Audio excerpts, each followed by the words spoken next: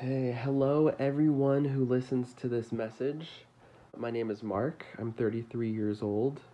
I have a hell testimony that I would like to share. This happened to me in my early 20s, and it was more real than anything that I've ever experienced in my life.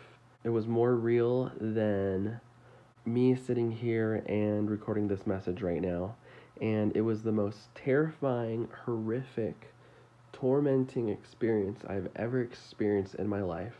So real, undeniable to me that it truly happened. And so I'm just going to go ahead and get into a little bit of a backstory before I get into the actual experience that I had. So, all my life, I grew up as what I would call a believer. I believed in God. I always, told people that I believed in God, and I truly did. I grew up in the Catholic Church. I lived however I wanted, spoke however I wanted, did whatever I wanted. In my 20s, early 20s, I was doing drugs. I smoked for almost 10 years, did pretty much every drug you can think of, drank. I loved going to the clubs. I pretty much did whatever I wanted. And for some reason, as a professed believer, I thought that I was right with God, and I thought that if I died, I was going to go to heaven. I was a believer, but I never truly repented. I was never born again. And I honestly believed that just because I believed in God, that I was right with God. I could do whatever I wanted and that I would go to heaven when I died, but that isn't true. And the Lord reveals to us in His Word, in the Bible, it even tells us it doesn't matter if you just believe. Even the demons believe that there is a God, and yet they tremble before Him. And we have many believers now today, and at the time I was a believer. We have so many believers today that say that they believe in God, yet they have no fear of the Lord.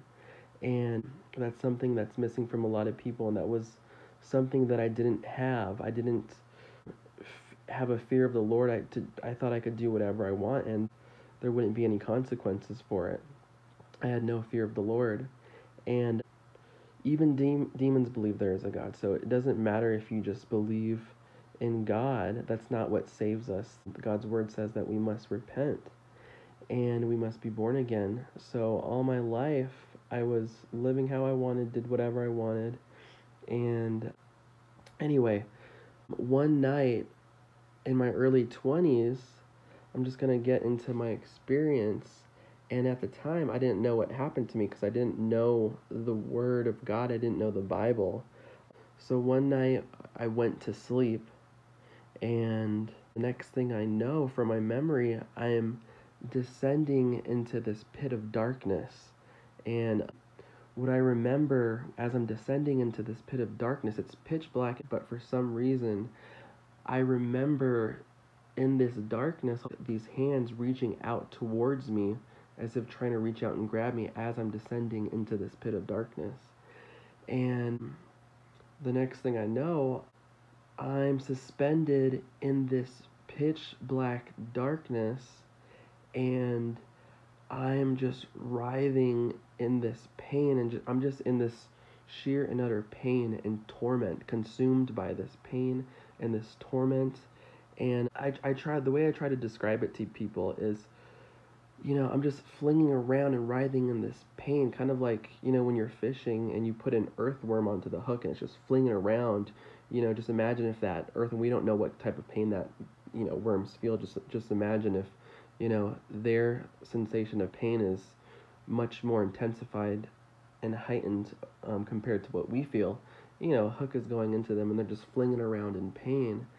And I'm just suspended in this complete and utter pain and torment and anguish and agony. I'm just consumed by it. And another way I try to describe it to people is, I don't know if you've ever experienced like an intense kind of poison ivy, like an itch or a rash on your skin. Like I remember When I got my first tattoo before I was born again, I had a bad reaction to the ink, and I broke out into this intense rash and itch.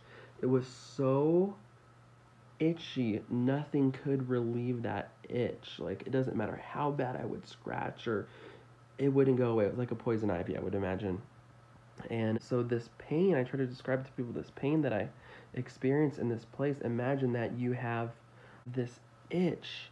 It's on your forearm, but it's not on the skin. It's in the bone. It's so intense. It doesn't matter if you took a knife or a dagger or whatever and you were digging into your skin to try to reach that bone to relieve that itch, but nothing could relieve that itch. Not even for a moment. It could not be reached. But instead of an itch in your bone, imagine your whole body is consumed by this, down to your core, down to your soul. And instead of an itch, it's the worst type of pain that you've ever experienced in your life. I don't know if you've ever experienced some kind of intense migraine to where you thought you would die, some kind of intense cramp, or you were burned, or you were in some bad accident, or something that was the worst type of pain you've ever experienced in your life. This pain that I felt does not compare to that. Imagine that multiplied by 1,000,000. And it's a pain that should instantly kill you. Here on earth, if you experience that pain that and torment that people experience in hell, that I experience in hell, it should kill you instantly. But in hell, you're in a place where you cannot die. So this pain that consumed me, it's every type of fear, pain, migraine, depression, every type of pain that you can think of that you can experience here on earth. You are consumed by it in this place. It's a place where there is no love, no relief, no hope. It's completely void of all of those things. So that pain and torment that I was feeling, it doesn't matter if I clenched down on my teeth to where my teeth shattered trying to relieve the pain. It doesn't matter if I bit down on my tongue and my tongue fell off to try to relieve that pain, to try to counteract that pain. There was no relief. There is nothing that would relieve you. The pain was unrelenting and ever increasing. There wasn't even a half a second, not even a millisecond of relief of this pain in this place. In fact, every second, every millisecond, every half a second was an increased level of pain. It was ever increasing forever. And in this place, aside from the pain and the torment that there was no relief, the two worst experiences about this place, the two worst things about this place that I could remember feeling and experiencing was, one, the hopelessness, and two, eternity.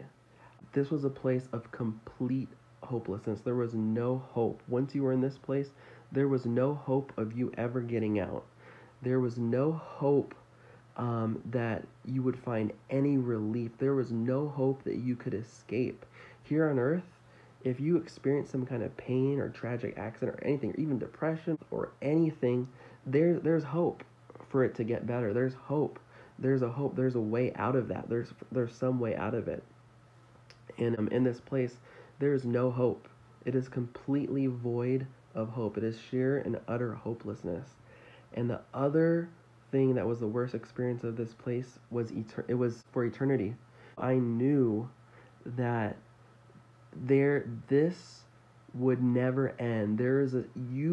I can't explain it in earthly terms, but I experienced what timelessness and eternity feels like. Eternity exists. The Bible speaks of this. God talks about this. And in this place, this is a place of eternity. Here on earth, we live in a place where time exists. In this realm that I was in, which was much more real than the realm that we're living in right now, there's no time. That you can feel the sensation of eternity, and you know it will go on forever and ever and ever and ever. People who are in hell, people who have been dead for 30 days, for a month, they have been in hell for 30 days straight. People who have been dead for 100 years, they've been there for 100 years experiencing this torment that is ever increasing. That people have been dead for 1,000 years and who will be dead for 1,000,000 years. You cannot escape this place. And it goes on for eternity. That's what the Bible tells us. It is eternal death. That is what this place is. So in this place, I was dying, like I said, here on earth. If we were to experience that pain, it would instantly kill us. We would be dead. In this place in hell, you are eternally dying. You are dying forever and ever and ever and ever with no end. There is no fulfillment of death in this place because hell itself is eternal death. You are dying forever and ever and ever and ever. It's a place completely void of life, of light, of God, of all things good. And by the grace of God, I woke up. I believe I truly died in my sleep.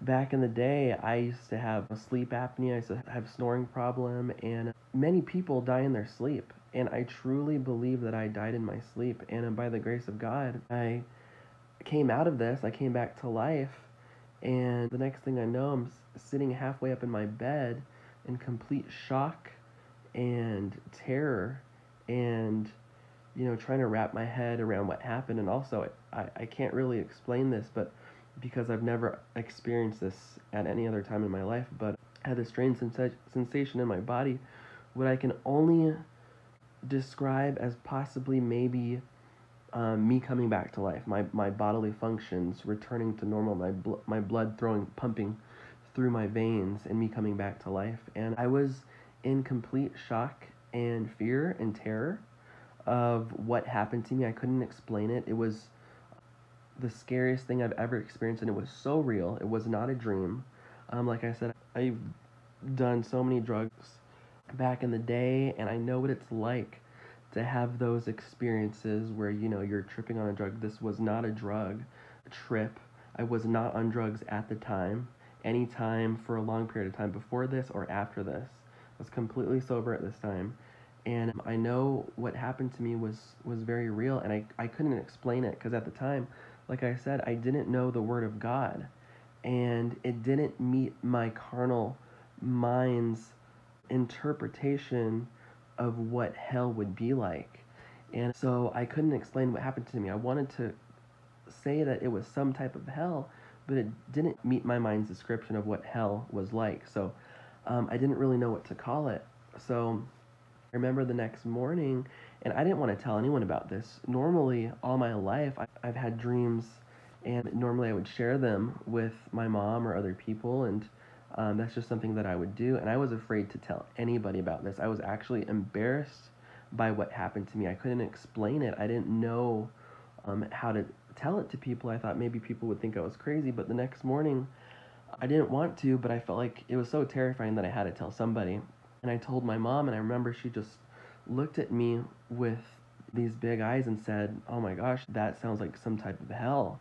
And that really scared me because of that experience. I don't know how else to describe that. So, but after that, I did my best to try to brush it under the rug and forget about it because it was a very real, very terrifying experience, and I felt every bit of it.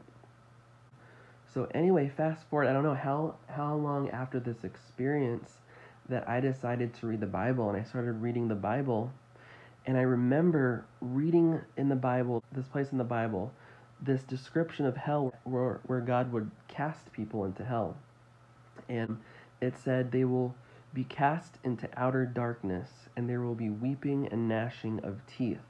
And I knew in that moment that is exactly where I went. I knew without a doubt that was the exact place that I went. And I knew that I experienced hell. It was exactly my experience. And the Bible describes this as a place where believers' servants were cast into. So, for the longest time, and even after realizing that, I still lived how I wanted to live. I was still going to the clubs, smoking, doing whatever I wanted. And this experience terrified me, but it wasn't what turned me around and what led me to be born again. It wasn't until the future where I really started to seek the Lord. And maybe about like 8 years later after this experience, seeking the Lord and changing and really repenting, and I was praying to God, and I was like, Lord, I really believe what happened to me. I really believe this experience that happened to me. I really believe that this was hell. But can you give me confirmation? Can you show me? Can you somehow confirm this to me that this is truly what I experienced? Anyway, shortly after that I prayed that prayer, I was seeing that other people had hell testimonies on YouTube, and I ran into probably one of the most famous hell testimonies that I've ever seen of Mary Kay Baxter, and where the Lord appeared to her and took her to different compartments of hell through many nights. And she described how the Lord took her to this one compartment of hell. She saw many different compartments of hell, but the Lord took her to this one compartment of hell where believers go, people who profess to believe, so they knew that there was a God, but they never repented. They never turned away from their sin, and they died in their sin. And that was me. And she described this place, God took her to all these other compartments, but she said when they descended in this compartment of hell, they descended into this darkness. And as they descended into this darkness, hands were reaching out towards them.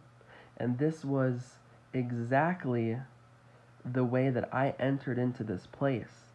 And so when I heard this testimony, this was confirmation to me. And this was shortly after I prayed for the Lord to give me confirmation about this place that I went to.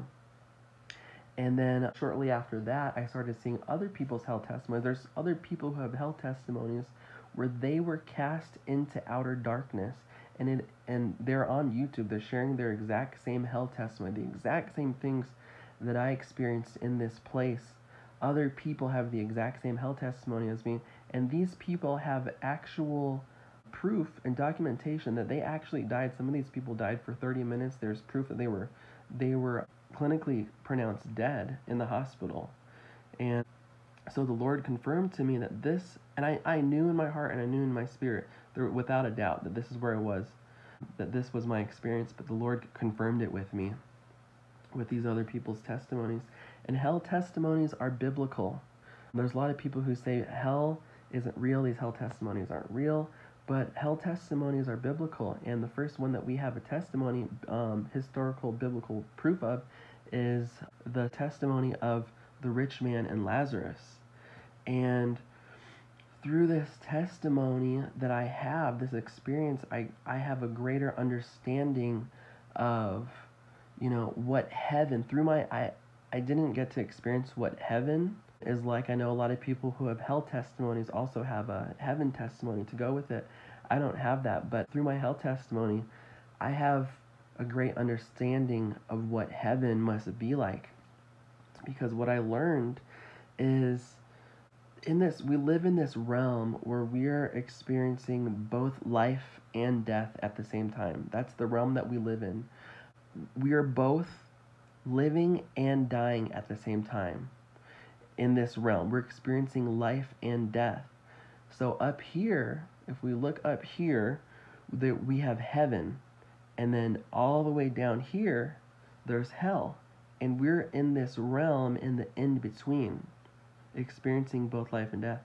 In hell, in my experience and what the Lord shows us in His Word, it's a place of eternal death. It's completely void of the presence of God. And what is God? In His presence, in Him, there's light, there's life, there's hope, there's love, there's peace, there's joy, there's all good things. And hell is a place that is completely void of the presence of God, where God sends the people who reject Him, reject His Word, and reject His Son.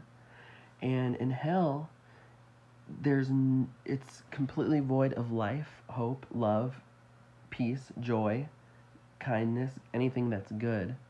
So hell is a place where none of those things exist. You are pretty much suspended in a place of darkness, hopelessness, pain, the Bible describes as weeping and gnashing of teeth. Where the tormentor is, where the worm does not die, it's a place completely void of life and goodness. So it's death, it's eternal death. And heaven and hell are eternal. So if heaven is a place where it's just life, joy, hope, goodness, peace, and hell is a place of death, torment, pain, horror. And so we live in this realm in between both. We're suspended in a realm that's in between life and death. But we are right now experiencing both life and death. And when we die, we're going to slip into eternity. We go to one of two places when we die. It's either heaven or hell, eternal life or eternal death. So through my experience, I understand in heaven, it's the complete opposite of hell. It's eternal life. Every second, you are becoming more and more alive. You are blossoming more and more in life. And you are living forever in peace, in the presence of God, in peace, in love, in hope, joy. Every second, you are experiencing a heightened sensation of life, a heightened sensation of joy, a heightened sensation of peace, all things that are good. So in heaven, you're becoming more and more alive for eternity. You will never die. Nothing dies in heaven. And in hell, you were becoming more and more dead for eternity. There's no fulfillment of death in hell. And Jesus preached more about hell in his ministry than he did about heaven because of the seriousness of that place. And the Bible says it would have been better for a man to have never been born than to end up in hell. Everyone who is in hell wishes they were never born, and they curse the day that they were born. And we see in God's word, it shows us that for if God did not spare the angels in sending them to hell, how much more then would he send man to hell? His word says that he created us, men, a little below the angels. And hell was originally created for the devil and the angels who turned against him. But God also created man, who then also turned their backs on him. So now this is a place where man will also go. Many people have experienced different compartments of hell, like demons tormenting them. I experienced the outer darkness, and even that was so unbearable that I wouldn't wish hell on anybody, not even my worst enemy, not even on Hitler. But hell is the just punishment of a righteous God on those who reject him and do not repent. It is eternal separation from God. So the Lord shows us, it's not just by believing that there is a God. Even the demons believe that. We must repent. God says that you can only get to him, you can only get to his kingdom. God created heaven. It belongs to him. God's word says that we can only get to heaven through his conditions. He created it. There's rules to get into his kingdom. And he said, there's no other name by which man can be saved, only by the name of Jesus. No man can get to the Father except through Jesus.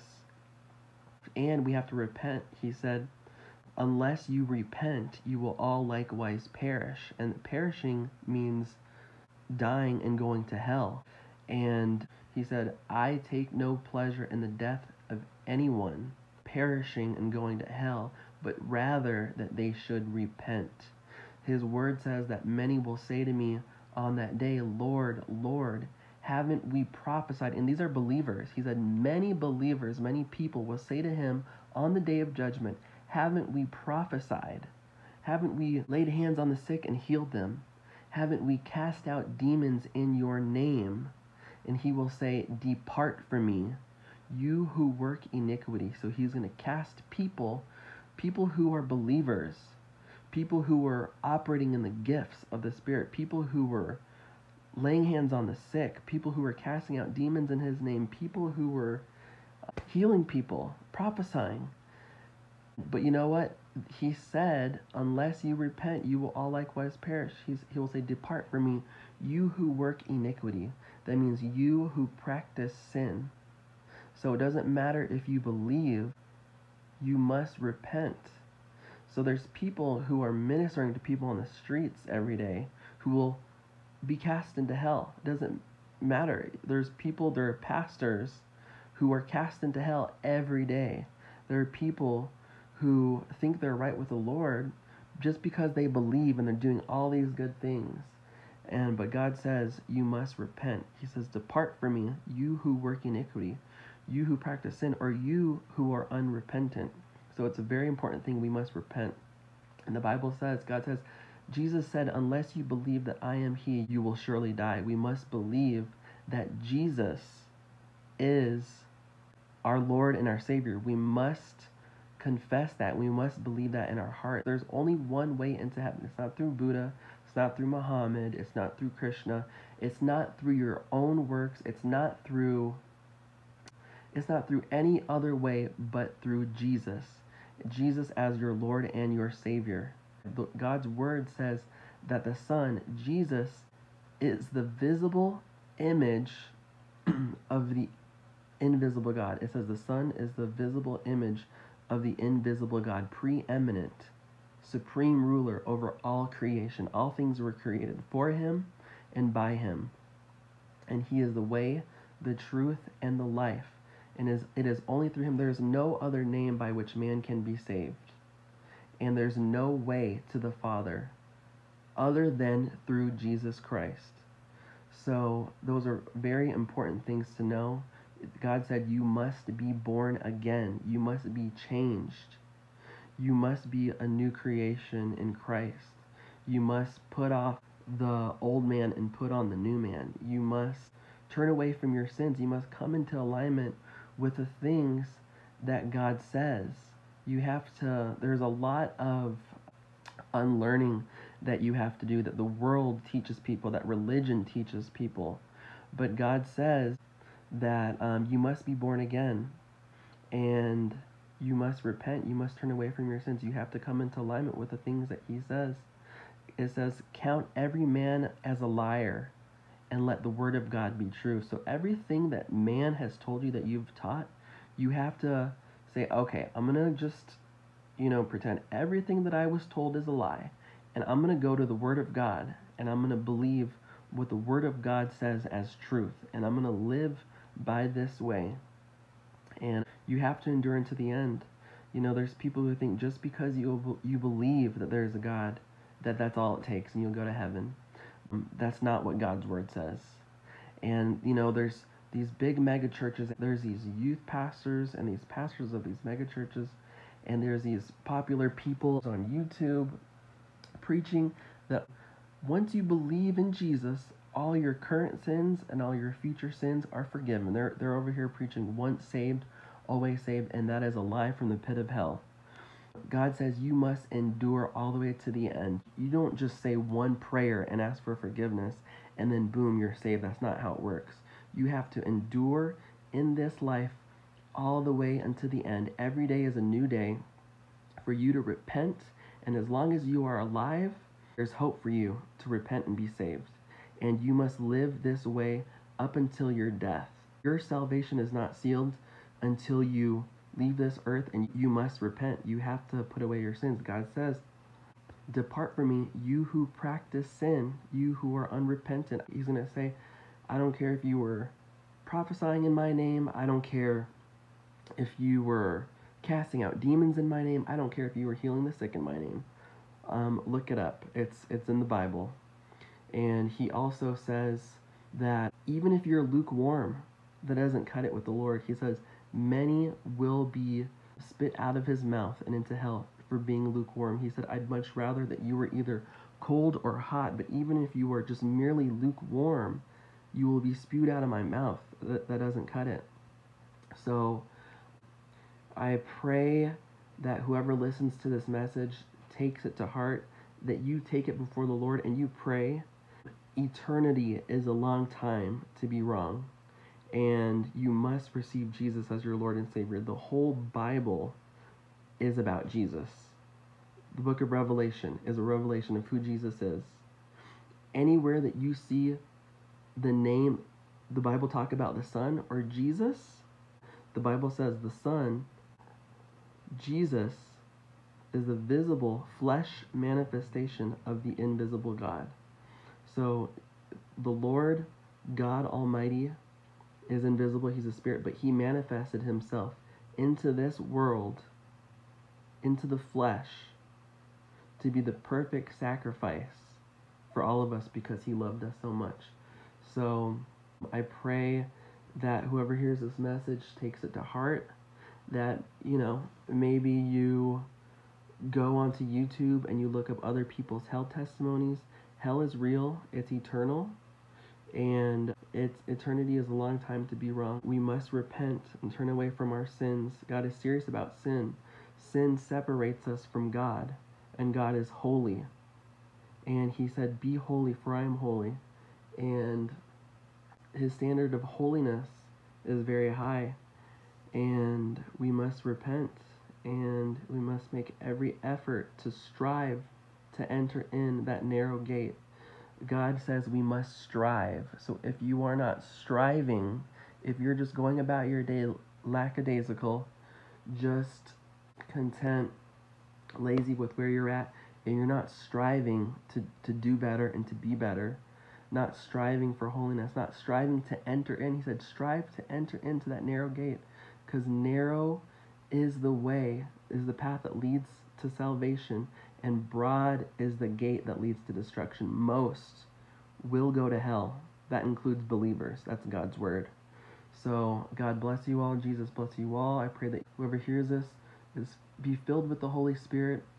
Seek God. You must have his Holy Spirit. It's his Holy Spirit that leads and guides you in all truth and understanding.